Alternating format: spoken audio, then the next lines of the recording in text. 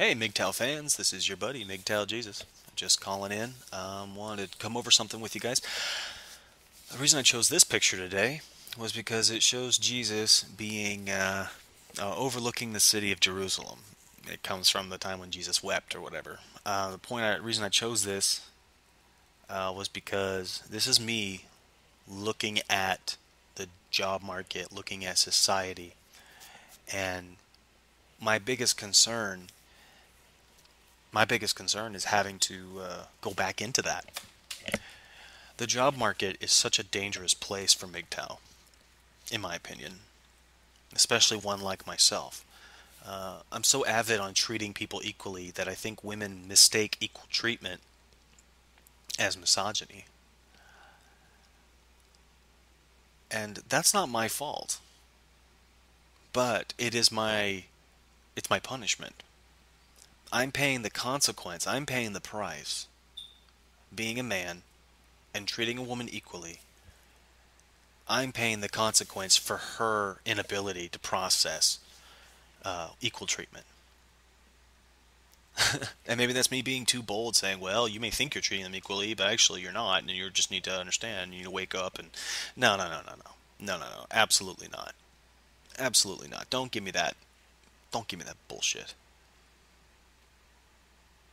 So yeah, I'll sit and perch with my arms crossed and consider re-entering the job market. The scariest thing is what I'm good at is sales, marketing, and public speaking. And what terrifies me is that that is the very same place that I have the maxed exposure to women. In my opinion, it is. Because if I deal with hundreds of customers, about 30% of them, 40% of them will be women. And out of that 40%, let's say I talk to 40 women, there is bound to be one, at least one, that's had a bad day. Or doesn't like the way a man talks to her when he talks to her like a person instead of a baby.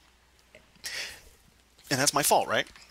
It's my fault. Because all it takes, guys, all it takes in the job market is one woman to have a chip on her shoulder, and you have to say the one thing that just sets her off.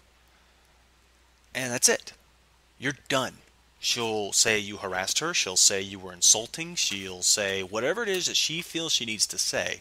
And what's so sad in our economy, in our society, in our job marketplace, and in the public eye, if a woman thinks or feels like maybe you make her uncomfortable, she doesn't even have to know why. I've even listened to girls, I'll call them girls because they're being little girls, and say to an employer, when I was an assistant manager, and listen to a woman make a complaint to an employer, she says, I feel uncomfortable around this gentleman.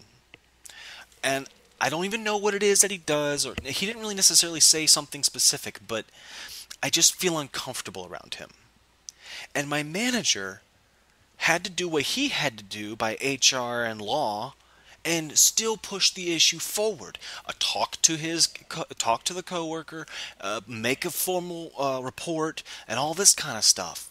And so even though the manager decided, well, the guy really hasn't done anything wrong, and until we actually have something tangible, I mean, the worst I can do at this point is just, have a conversation with him.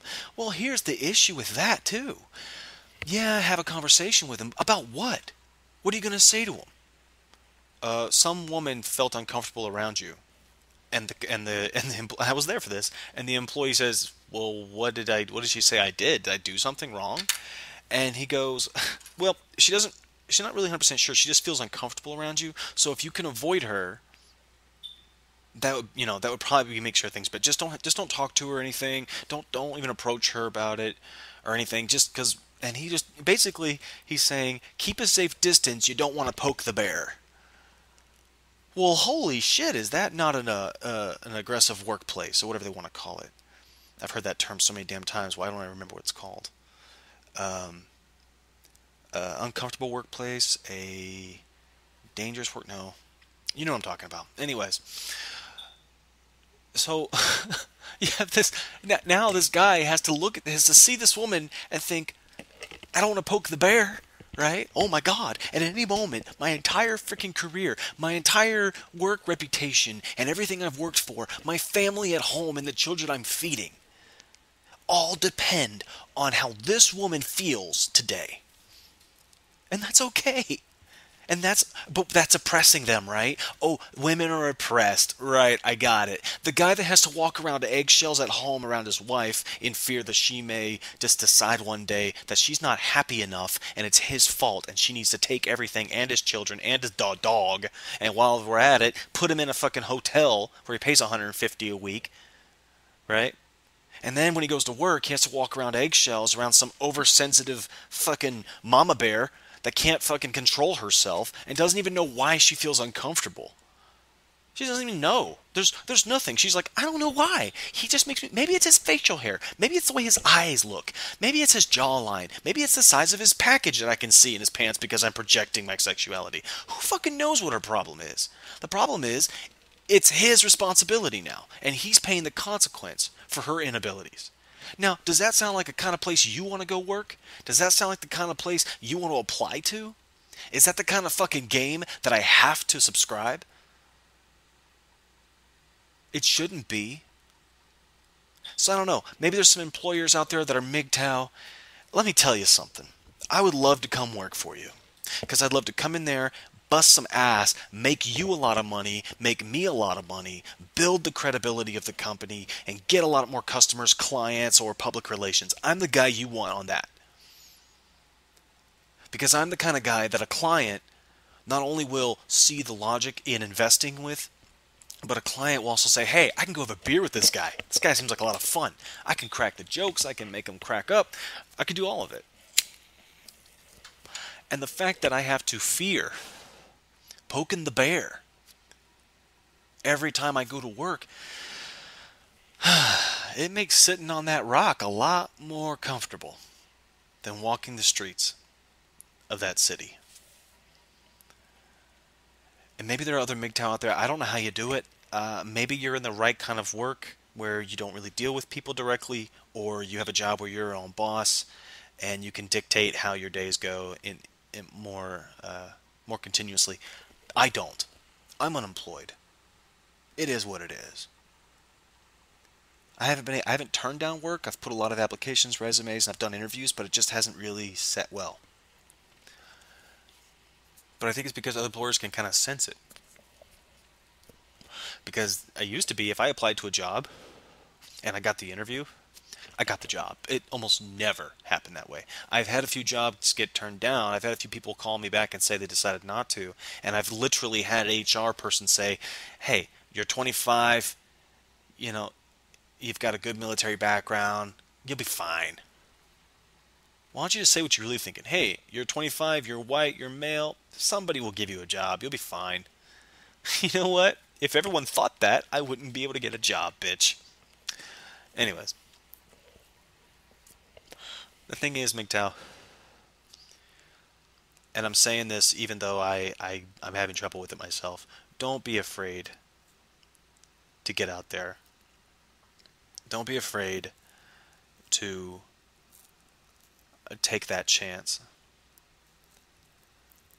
But it's not fair for me to say that because in all deep down in honesty, I'm terrified of the workplace. I'm terrified of women at this point. I'm terrified of what society does with a woman's word. That's what scares me. I'm not physically scared of a female. I am terrified of the whims, the unpredictable whims of a female, and how society acts upon those unfounded whims. That's why I think religion needs a kick in the ass, and that's why I think feminism needs to follow suit. Because right now, you've probably seen a shit ton of videos about Anita Sarkeesian and Zoe Quinn at the UN. And you've seen that they're trying to take social criticism on the internet and make it a literal physical harassment. They're trying to translate cyberbullying or cyber poking, as they call it, cyber touching, into actual physical consequence. And they're relating as a person telling them that they suck at their job and they're full of shit as literally violence in the real world. And the fact that they even have a platform at the UN should be a big indicator to all Mgtow and anyone who's anti-feminist that the platform they have is real, tangible power over what they think is real and tangible, even though it's immaterial. You can simply shut your computer off. You can simply log out of Twitter. You don't need to be on Twitter to have a job. You don't, it's like telling someone that a cell phone isn't necessary. In today's society, a cell phone is, come on, you need it. You don't need Tumblr to apply for a job. You don't need Twitter to go to work. I think it's smart for everyone to have a computer and an internet connection, because how many places have you applied if you walked in and said, yeah, I'm actually looking for a job, and they say, oh, go to our website and apply online. Everyone does that now. You can't walk into a fast food restaurant. You can't walk into a McDonald's without them saying, oh, you have to use the internet, blah, blah, blah. And they used to have those kiosks. Hell, you go to Walmart. You can go walk into Walmart and they'll take you back to a computer and have you do it over there straight online. And it's just as easy if you did it from home. You can't go anywhere. Anywhere major. Maybe a mom and pop store. And they'll give you a good old job because you're like friends with their family at church or some shit.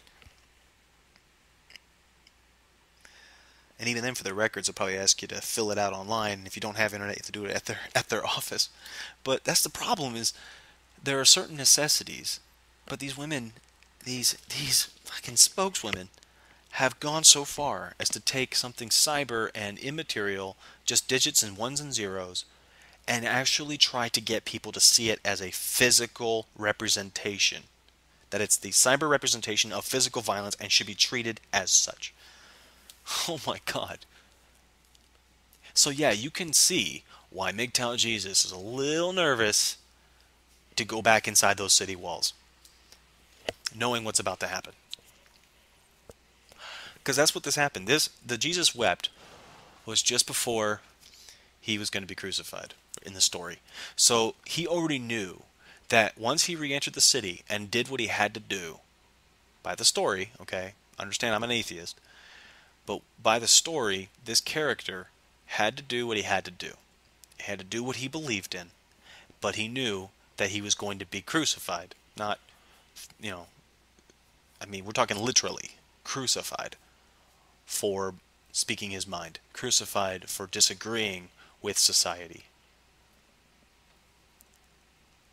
And I feel like I'm in the same boat, that I have to apply. The society is asking me to go back out there and face it again. And face the misandry, and face the bullshit, and face the fucking injustice all over again. And if I don't, well then I'm lazy and I'm not contributing to society and I should be a homeless motherfucker. And if I do, well then I'm just a glutton for punishment, aren't I? Does that make any sense? That is what happens when you're physically assaulted by harassment. I was physically harassed by women because they changed my life and they made it unstable and they've made it a dangerous world that I live in. Now that is physical causing physical. Any hate that I've gotten in my email about my channel, any hate or anything on my comments below, has been very minimal.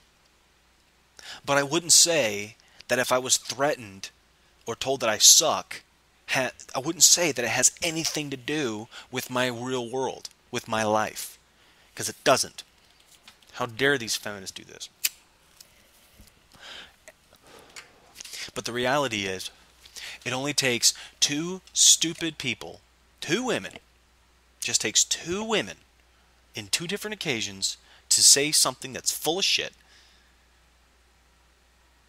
to destroy my credibility, to take away the years I've put into the experience I've gained on the job, to be good at what I do. They've taken that away from me because they had a bad day, because one woman was told by another woman, I felt kind of uncomfortable. I'm just going to go the long way around him.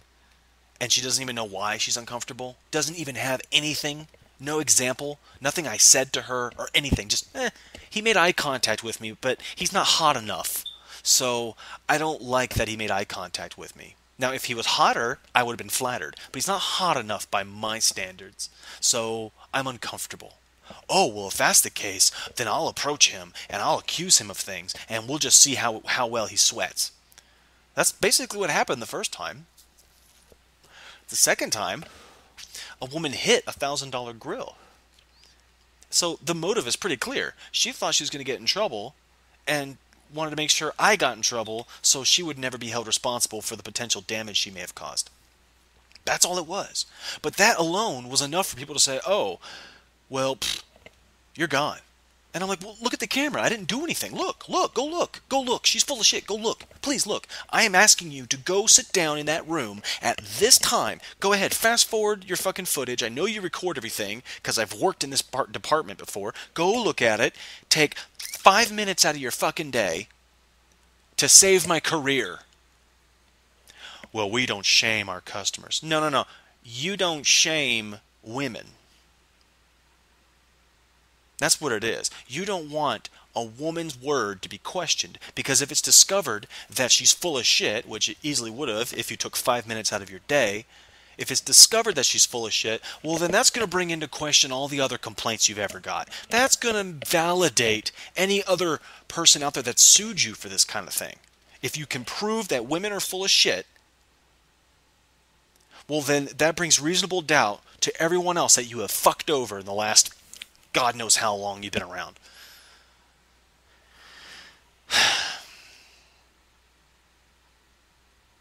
So I have to make the decision as a voice of Mgtow, I guess. As one that carries weight, I guess, with my 248 subscribers. Ooh. I have to do the most terrifying thing in order to continue my philosophy, in order to continue and live it, as I spoke in my other about having doubts. And I'm willing to do it. I'm willing to do it for you guys, because I won't be able to make content if I live under a bridge, right? I mean, I have a desktop, so I won't be able to have a leg to stand on, telling people how they should live their life if I'm scared enough not to go live it, right? So I have to put that fear aside. It's a healthy fear. To be aware of danger is a natural reaction to survival.